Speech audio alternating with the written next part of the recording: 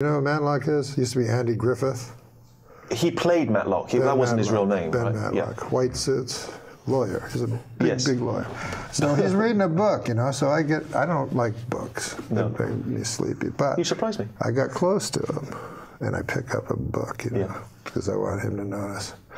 And I don't know what to say, so I go, holy fuck, I didn't see that shit coming, something like that, right? And then he turns to me, and I was younger, and he said, it's nice to see a young man who likes literature. And I go, I like literature, I like TV, I like lawyers, you know, I like whites. And then my throat got dry, and my whole being felt like I was somewhere else. I never felt such a feeling. It was not him. Didn't even look like him. Wow.